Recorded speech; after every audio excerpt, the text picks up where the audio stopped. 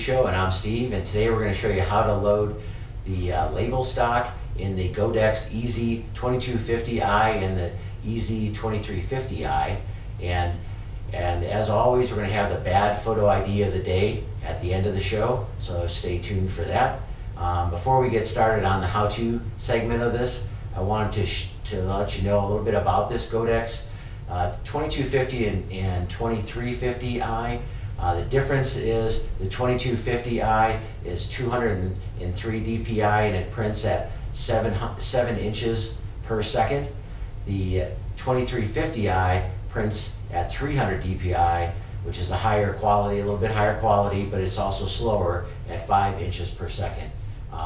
So you get a little less print density with the faster one, but you get more speed. So it has an industry-leading 3-year warranty. Nobody else in the industry gives you a 3-year warranty on their label printers, and it also includes 6 months on the print head, and if you get the optional cutter, that is also a 6-month warranty.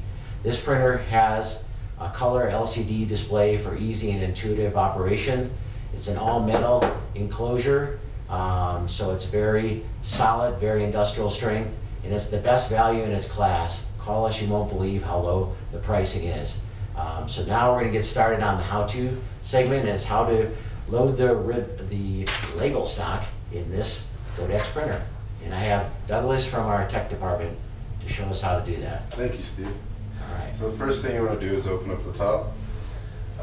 When you get in there, the labels won't be in there, but when you get in there, you're going to see the rod in the back where these go in. You're going to want to see, you want them to go in label over top, not label under. So label over the top.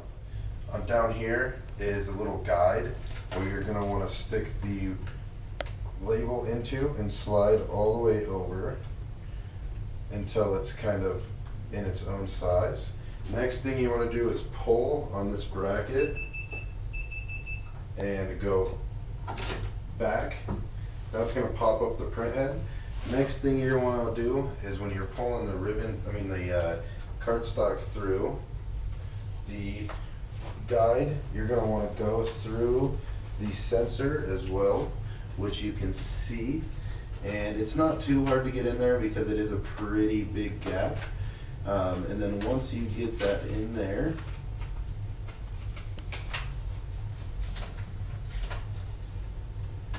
you can close up the print head. Okay. Show them how you close that, because I think it's hard to show that without blocking it. So right here, this is going to come up, and what you want to do just to get it to close is just to push it down, and it will pop back in, and then that's tight in there, it's not coming out.